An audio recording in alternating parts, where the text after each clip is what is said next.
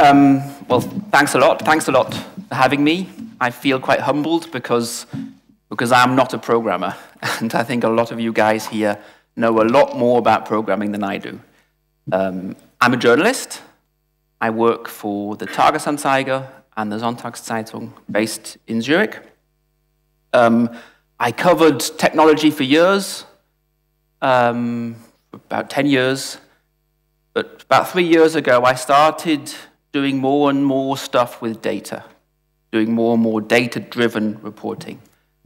And I spent the last summer, it was a 4-month course at Columbia in New York, a computer-assisted reporting course where I learned Python in a 3-month, 4-month sprint.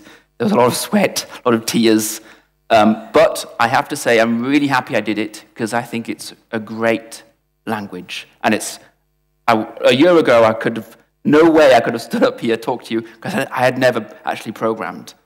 Now I spend every day working with Python for my work.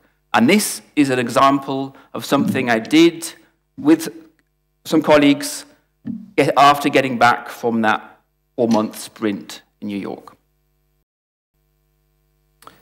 What we did is we scraped the database of verdicts from the Bundesverwaltungsgericht. It's basically the Supreme Court in Switzerland that deals with everything that regards the administration, and we analyzed them. Now, why did we do this? Why did we set out? Well, this is the cafeteria, and this is where the investigative team of the Tagesanzeiger, which I'm part of, this is where we meet every Monday morning. And back in end of September, a colleague came to the meeting and said, look, this is about the 4th or 5th time I have been approached by a lawyer complaining about how different the verdicts are depending on the judge his clients get. The clients are asylum seekers in Switzerland who have been rejected and who then appeal this decision, and this gets moved on to the Bundesverwaltungsgericht, and they have to make the final decision. Are they going to accept this appeal? Can this person stay in the country or not? So we thought, actually we could look at this. We could see if there's a way of looking to see if the various judges make different decisions regularly. So first of all, I thought, okay, yes, let's try this. Let's look into this. Where's the data? Now, this is what you'll find. I've posted the URL down here. I might as well just start it up. This is what you find if you go into the Bundesverwaltungsgericht. You have a selection of all the different departments. There are 6 different departments, and the ones that we were interested in are the 4th and the 5th. This is where all the verdicts from asylum seekers are collected. That's since 2007, every single one is published. Every single one by law, they're obliged to publish the verdicts. Anonymously, you don't see the names of the people. You do have the names of the judges, of course, and you also have the names of the lawyers involved, and the nationality. So, this is what they, you can also see here, the number at the bottom. Because I've searched for all of them, you see about just over 30,000 decisions since 2007. Quite a lot. I didn't realize at the beginning that this is this many decisions these men. That's several thousand a year that these judges have to make. So, this is what you get when you look at each decision. You have a text file. It just carries on down the bottom. But what we were interested in is the date, the names of the judges. We also were interested in the nationality of the plaintiffs, and down here, this is at the bottom, whether the appeal was rejected or not. Some of them are partially rejected, partially accepted. Gut geheißen is the German expression. So that's the text, so that they're the text files. Maybe just before we go into the code that we developed, I'm sure a lot of you will find the code much too complicated, and please let me know how I can improve it after this. But before we do that, just a few more words. The Bundesverwaltungsgericht, for anybody who doesn't know it, it's actually the biggest court in Switzerland. There were 72 judges. They're based in St. Gallen. They were moved from Bern to St. Gallen 2010, I think it was. They were in Bern before. And it's actually growing because there are more and more complaints regarding the administration. It's not just asylum seekers, it's tax, all these Ausländerrecht, a lot of different things. So this is the court. It was built, it's a nice building. Actually, it doesn't look that nice from the outside, but inside it's beautiful architecture, actually.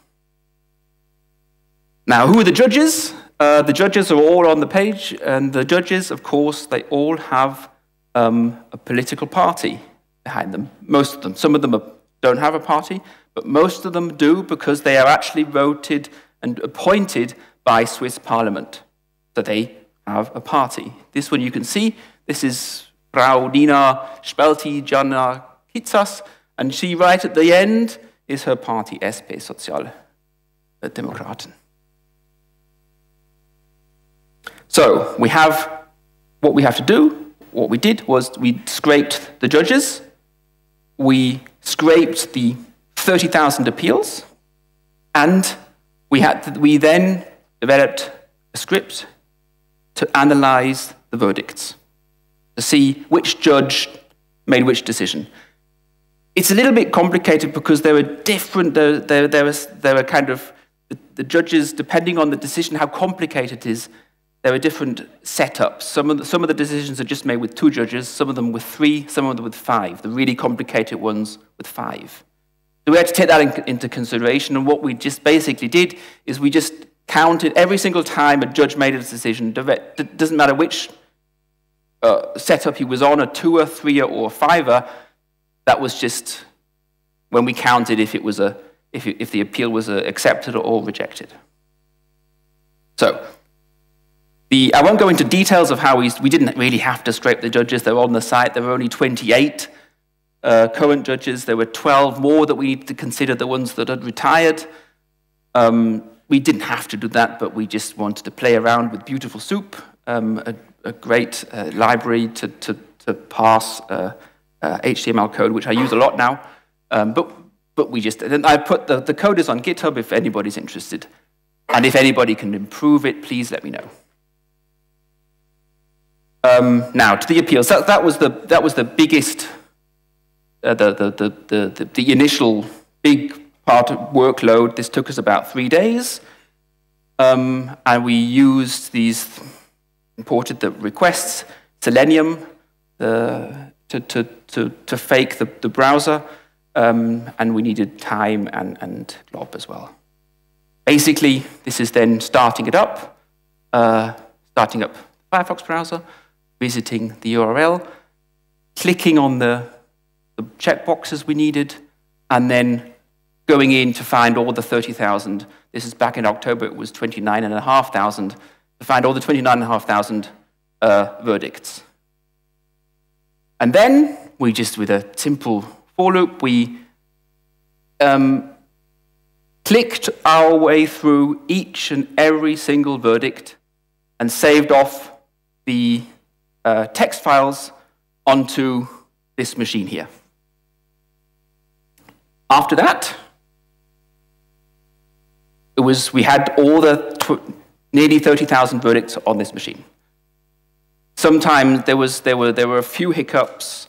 I used that nice little thing in the command line called FD dupes to make sure that I didn't have any duplicates, because sometimes I had to relaunch the program because I'm not quite sure why, and maybe one of you guys can tell me what happened. But I had to relaunch the program to make sure I didn't have any duplicates. I used fdupes, deleting the ones that were duplicate. So now we we had all these 30,000 verdicts in a folder, and want to iterate through each one, pulling out the names of the judges and the dates and so on, and the actual verdicts. So we regular expressions, of course, we did it, and to visualize that or to put it into something that actually people can read, we used pandas. So we pulled out all the names again of the list of 30,000, and then developed our little functions using the regular expressions. The top one would be we took the octa number as well, just to make sure if we found something, we could find back to refer back to the database to see if everything's correct. Of course, wasn't just German, but it was French as well we had to consider, and Italian. So we had to develop these things 3 times. These are the regular expressions we developed within our functions. Then we decided whether it was gut geheißen or abgewiesen. Also, with a function, we packed that all, and the judge names, of course, because we had the list of judges, and we went to look for them in the documents.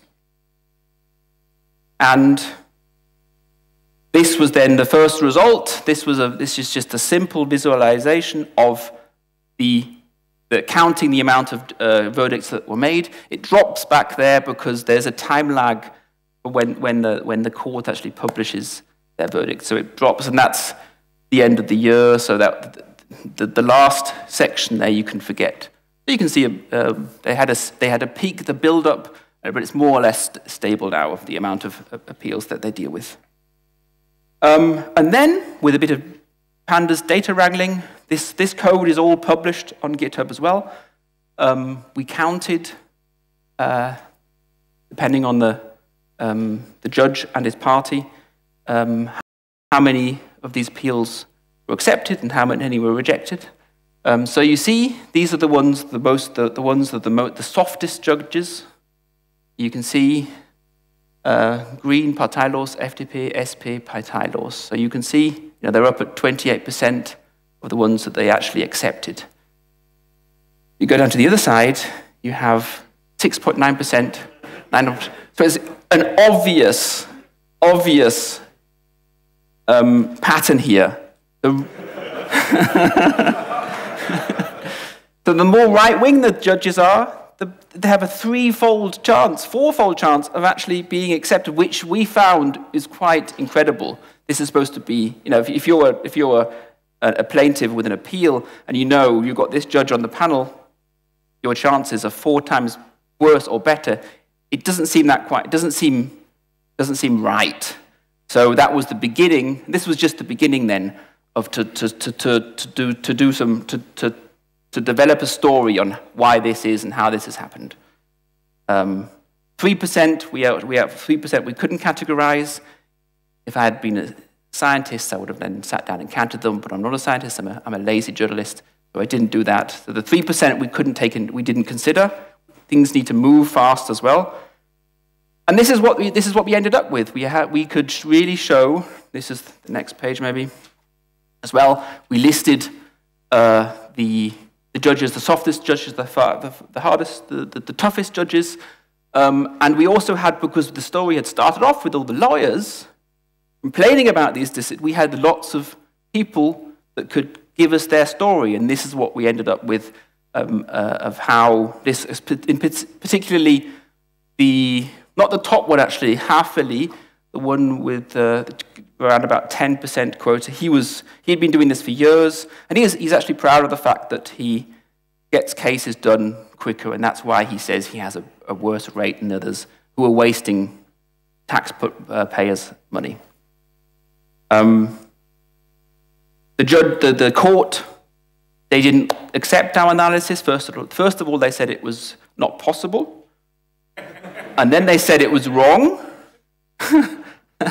And when I went to speak, it took me about another 2 months to actually get an interview with Mr. Bachler. And he then said, actually, it's not wrong. I just wanted to tell people it was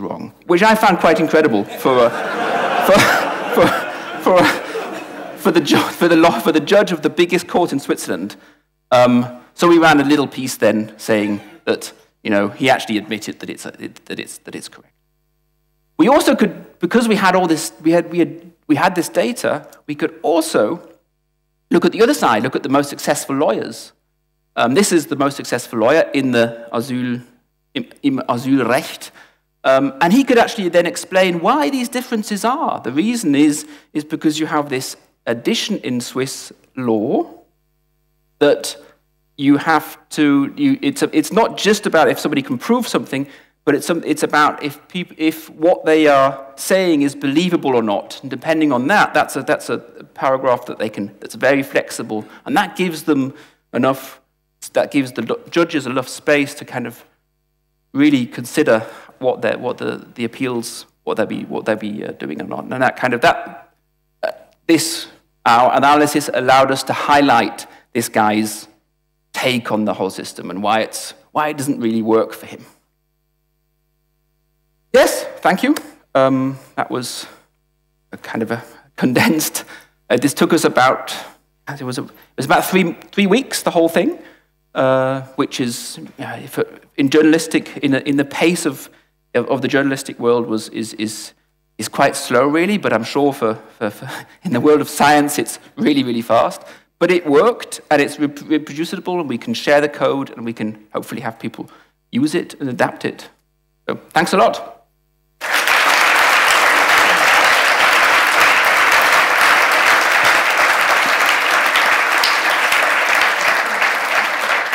Thanks a lot. That was very impressive. I guess we have a lot of questions. Right over there.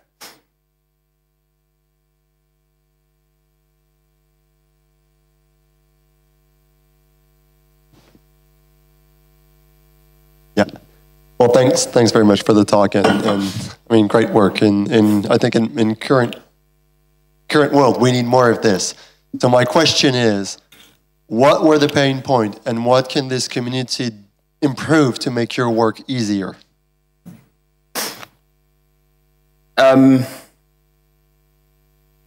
Look at the code and point out how the code can work faster. Why, for instance, the database kept crashing of their database. Try to tech people. Tell how basically. I'm really interested in digging deeper and learning more code, learning how to improve my code. So basically, I would be really, really grateful if you just look at the code, go through it, and say, look, what you've done there is much too complicated, and there's actually a risk of a mistake there. So kind of basically just revise it. Look and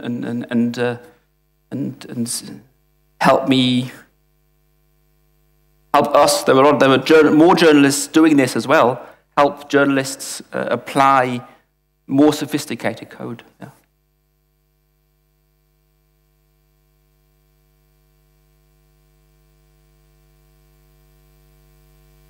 Was this a one-time story, or will you continue to observe the results? We are. This story here wasn't just this thing I've put on the side here. Wasn't just about saying, look, that this judge actually admitted that we were right. It's also comparing the development of the verdicts in the since October, because we can just do that now. It's just we just scrape them and press a button and that's it. And it's actually they got stricter since then. So, yeah. So yes, we're going to keep that up to keep on comparing. And it actually started something now using snippets of the code here, looking at the Bundesgericht, which is then all the 70,000 verdicts in the Bundesgericht since 2007. That's not related to asylum seekers, but to everybody else living in Switzerland.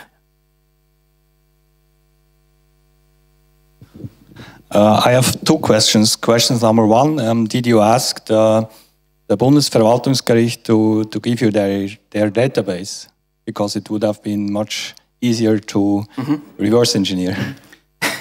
Absolutely right. Yes, we did ask first, and they said, "Of course we can't. We can't give it to you. We can't. We don't have that capability for some reason." Yes, I know the reasons. And question number 2: just yesterday, the Bundesrat announced that they will no longer provide access to documents with Beschaffungsrecht. Yeah. So they really step back from making internal documents public, also with the Öffentlichkeitsgesetz. So I think the Bundesverwaltungsgericht, maybe they will move towards the same solution, just to hide the details, or what do you think about it? Well, for courts to do that, the law will have to be changed. On the highest level, they're obliged now to publish every single verdict. And the decision that on the Beschaffungswesen, it's not really sure. They're not really sure if they can actually do this. And I just had an email from a colleague who's in the Parlamentarische Gruppe Digitale Nachhaltigkeit, and there's an uproar there right now from and a lot of politicians, a lot of Nationalräte in that group. And I think there's going to be a battle now if they will be able to do that. It's not completely. There's not really clear if they are allowed to or not. There's going to be a legal battle there. Regarding the courts, I don't think it can't. That they would have to change the Bundesverfassung. We still have some time left for more questions over there. Sorry. Yeah, I'm just wondering, I was never aware of that kind of new direction of journalism. I find it really interesting. Do you think you are a pioneer, or like, do you see more data analysis coming into journalism now, or? Definitely, it's really an area that is growing now. There are journalists that are starting to realize how powerful the combination of programming skills and storytelling skills are. If you have them both, you can do quite incredible things. But it is very new. It's been a lot of. I mean, there's also a lot of hype about it, and in the recent years, there's been a lot of efforts put into visualizations and things, which I think is great and fascinating. But I think now things are starting getting really interesting. When it's not just about visualizing, but data analysis and using this as a starting point for research. But yes, this course that I mentioned at the beginning in New York, this is the 3rd year that it's been going, and it's the first of a kind. But I think you're going to see a lot of similar ones popping up in all over Europe and in the US. Similar offerings. Thank you. Mm-hmm. So that's also something that you could get into, kind of educating journalists in to code, basically. I think we had one more question there.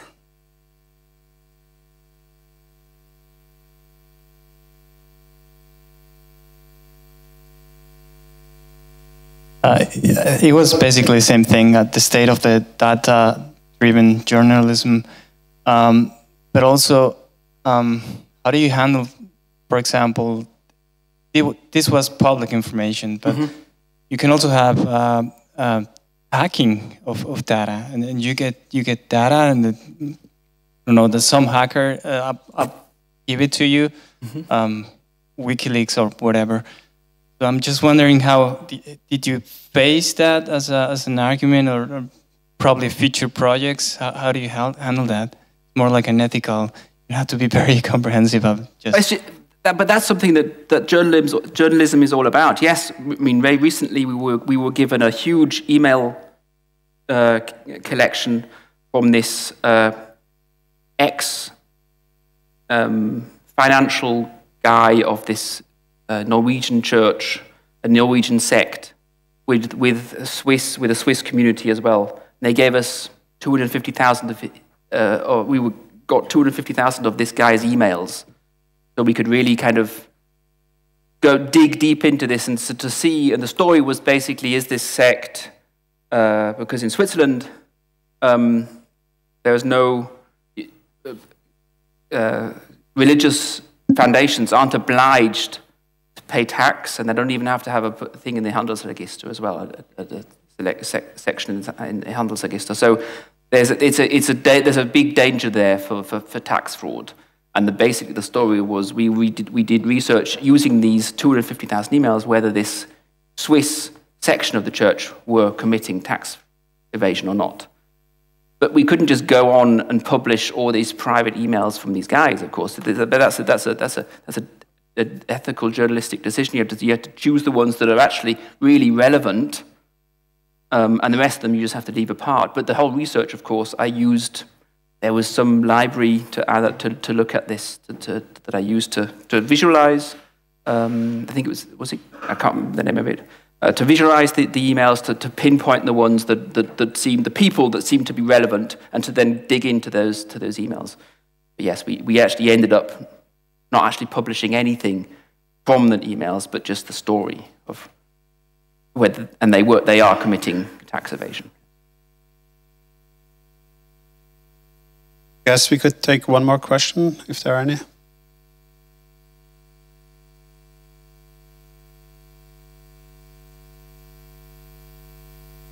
Recently, the judges are like more stringent, if I understand you. Mm-hmm. Do you think that this might be because of you monitoring the verdicts? And if you think so, would you keep the report as you did it, or somehow change it? It did have an effect. There was it did create a stir. The guy that we highlighted there is actually no longer, he's no longer on that department. He's been moved to a different department now.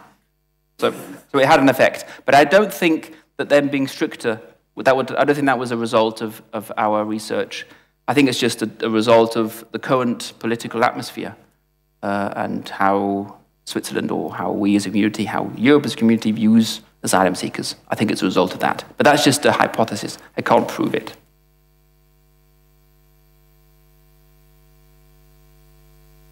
Maybe the last one. Thank you. So do you think that the Tagesanzeiger team on data journalism is it the largest of the traditional newspapers in Switzerland? Do you think it's an area where you are ahead of your, of the other newspapers like the NZZ? I think we're ahead of the NZZ. I like to. Now, I think what's happening there is it's driven by the publisher, the Verleger of Pietro Subino, who's kind of pushing, and every year they want 3 or 4 participants, or 3 or 4 employees to visit this school in New York, and it's happening this year again, and it hasn't led to a sort of clear-cut data-driven team. I'm on the investigative team. I collaborate with people. I think the SRF, they have a dedicated data team. The NZZ used to, they don't have anymore. The Le Temps has something. I think Blick has actually started developing some project. It's happening everywhere. I think we are, thanks to this initiative from the Verleger, we are on the forefront in Switzerland at least, yeah. All right, let's thank the speaker again.